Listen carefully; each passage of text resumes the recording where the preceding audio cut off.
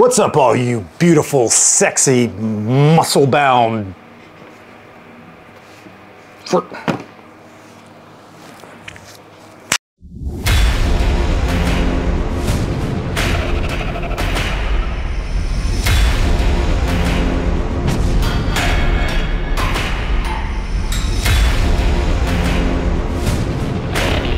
What's up, all you beautiful, gorgeous, sexy bastards out there? This is Coach Rob, and I just wanted to sit down and do a very, very quick video. Earlier today, I posted this video.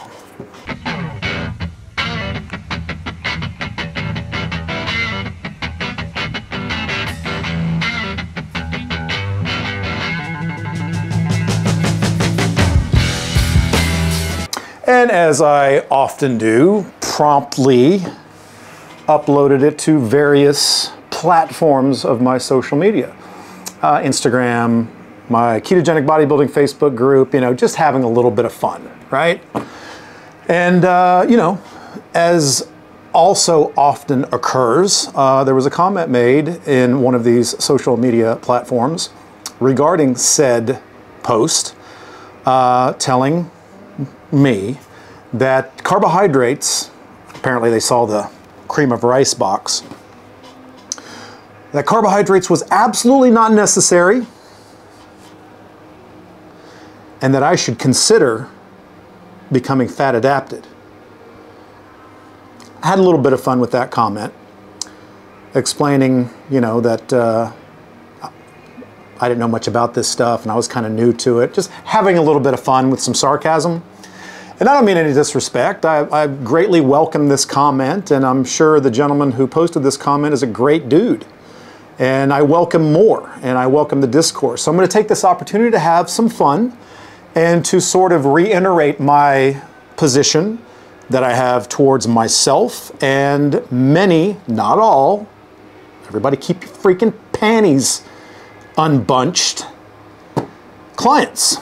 And that is the use of carbohydrates for me around training. And I think for the individual who is not completely metabolically fucking broken, not morbidly obese, not battling issues in that realm, that if you're simply a metabolically fit, active, strong, healthy individual that likes to train hard in the gym, work their ass off, you're aspiring to achieve a certain aesthetic or a certain strength goal or a certain performance goal, or you just want to be freaking jacked.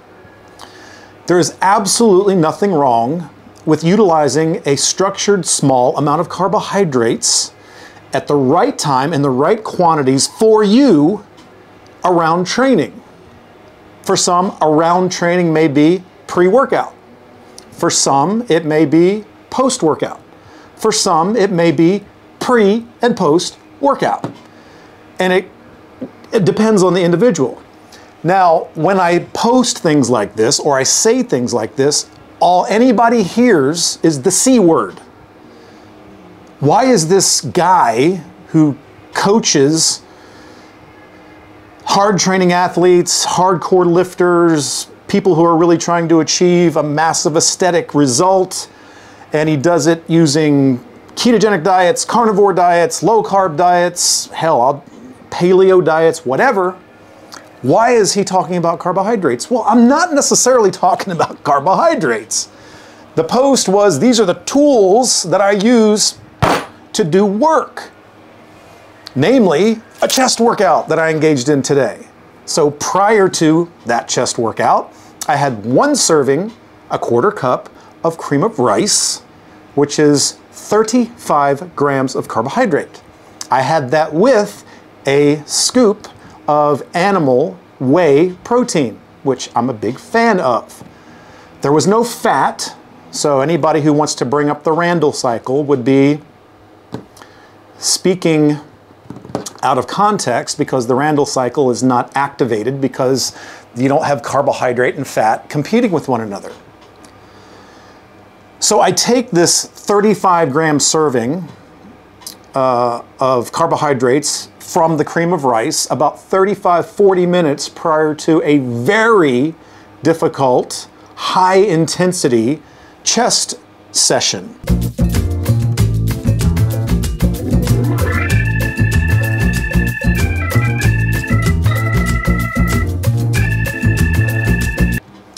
I'm a 205-pound male that has, you know, a good amount of muscle, lean, metabolically active muscle, and fairly low body fat.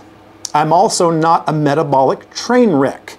And speaking of fat adaptation, I've been one fat adapted mother for a long time.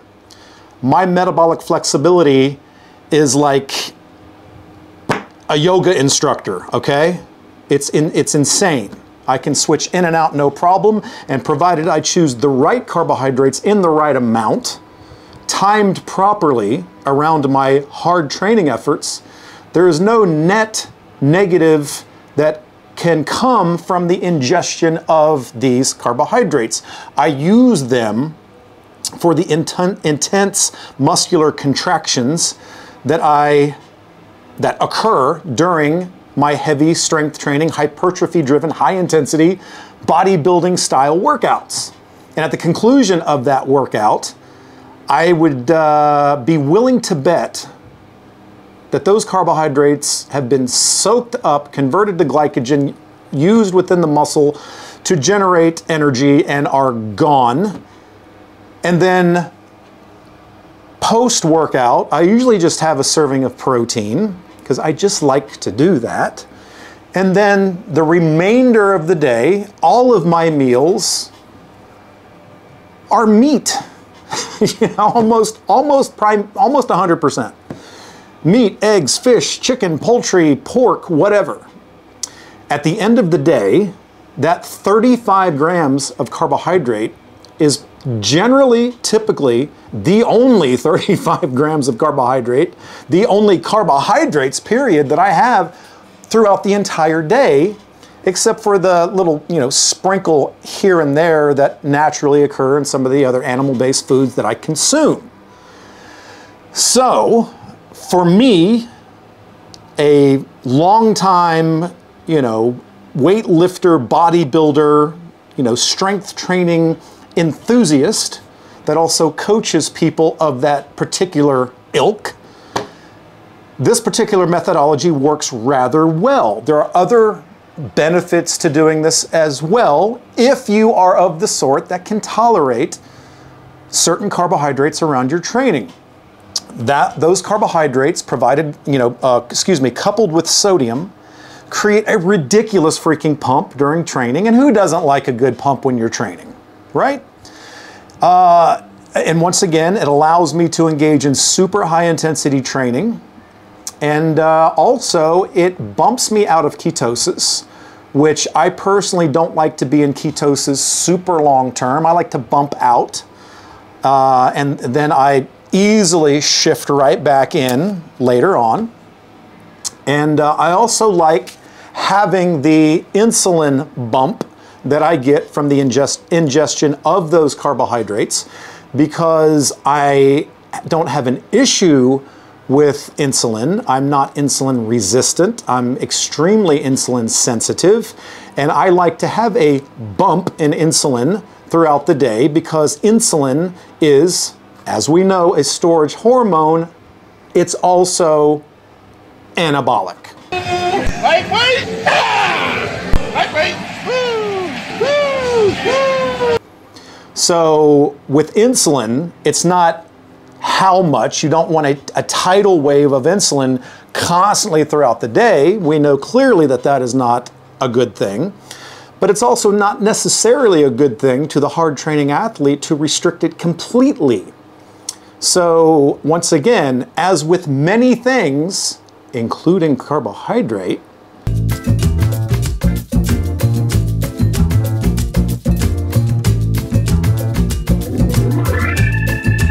it's not how much or how little, but it's about finding the precise amount required to generate the outcome based on whatever your goals are. So I have to repeat this sermon 2 or 3 times a year, maybe more. And that's okay, because some people are new to my Facebook group or my social media or my YouTube presence. Some people benefit greatly from my ideology and methodology of hard training combined with my hybrid ketogenic bodybuilding nutrition protocol. And I still call it that. I mean, you could make an argument that it's even more a hybrid carnivore bodybuilding protocol now. It's evolved over the years. My ingestion of vegetable matter is scant at best. It's only on rare occasions that I have vegetables, and it's only the 2 or 3 that I happen to really enjoy when they occasionally land on my plate at dinner when my wife cooks them. So once again, the overall, gross volume of vegetable matter that I consume over the course of any given week is extremely minimal, if sometimes 0. So everybody, once again, pull your panties out of your butt. For many, and I've proven this over and over and over and over again, a small amount of calculated carbohydrate around training can be very beneficial, it can be optimal, and it can be very, very preferred for that particular athlete, lifter, whatever. For some, it may not be for you. For some, it may be the missing piece of the puzzle. I have had clients who went months without any carbohydrate and ate very clean, and it just didn't work well for them. And when I added a small amount of carbohydrate around training and the occasional, very structured refeed, those particular clients flourished. I've also had clients that could not tolerate any carbohydrate and did better when we just excluded it altogether. But if I'm being very honest with you, I've had more people than not do better with that slight nod of introducing a small amount of carbohydrate at the right time and the right amounts from the right variety of carbohydrates. For me, for those who appear to be very concerned with me, I do very well on rice-based carbohydrates. White rice, cream of rice, rice cakes. I get no ill effect for them whatsoever. I feel great when I ingest them. I have no gastrointestinal upset. I have no gut distress. I don't have an energy crash. I feel amazing. I work out great on them, and I have no ill effects. I don't do so well on pasta. I don't do so well on breads. But rice and potatoes, no issue whatsoever. I can take a small amount of those 2 particular carbohydrates and be absolutely fine, if not even optimized, when I include the right amount around my training and the well-structured occasional refeed. So, once again, I appreciate the comment. And it's great because it opens dialogue, and it makes this, my group and the people who gravitate towards the content that I provide, it makes it non-dogmatic. Everybody's welcome. There are nuances to this, and it differs from individual to individual. And I've said this many, many times. There are certain things under this umbrella that we can all agree on. You never need to ingest seed oils, ever.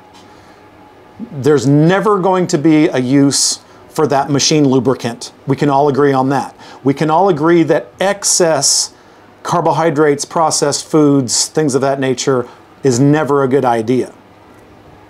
But I'm not going to be that guy that says you should only eat steak and salt and water for the rest of your life. Because I'm sorry, I feel like I would be doing you all an injustice if I did that. There are some who may flourish on that or require that based on their lifestyle up to this point, and they need that particular nutritional intervention to flourish and thrive and be their best. Not all of us are that person. If you're that person and you're succeeding on that, I congratulate you and I encourage you to continue to do that. But some of you out there may be thinking, I'm trying this hardcore, super low or no carb approach, and I feel like deep down in my heart and soul, something is a bit amiss, and though it's working okay, maybe it's not optimal. There are other options that you may want to entertain. And that's what I do. So again, I just wanted to throw that out there. Make sure everybody understands my position, that I'm not just some amateur doing this willy-nilly. This is a willy-nilly. Did I just say willy-nilly? Sorry about that. Anyway, it's, you know, I've been in the game a while, and I've experimented at every level. And once again, to keep beating this poor, long dead horse, I've been experimenting and operating deep in the trenches, working with thousands and thousands of people, including myself, at a very high level, 5-6 days a week for 30 years. You'll learn a thing or two. And my position has always been, I'm going to do and I'm going to recommend what I believe is going to be optimum and optimal for the client, the individual, the person, not just what gets me clicks and follows and likes. And that'll always be me. So if you like that sort of shit, and that's your particular brand of whiskey, then I appreciate you being here, and I continue to encourage you to keep bringing that dialogue forward. And I can't thank you enough for following along all of my shenanigans. But that's all I have to say today. I just wanted to make that clear. Maybe it'll create a dialogue. Leave a comment. Let me know what you think. But hey, you know, I've got a client to get to and the rest of my day to bang out. I hope you guys have a fantastic freaking day, and stick around. Hit the subscribe button if you're watching this on my YouTube, and help me get that message out to more individuals and help support the channel and what we're doing over here. Have a great day.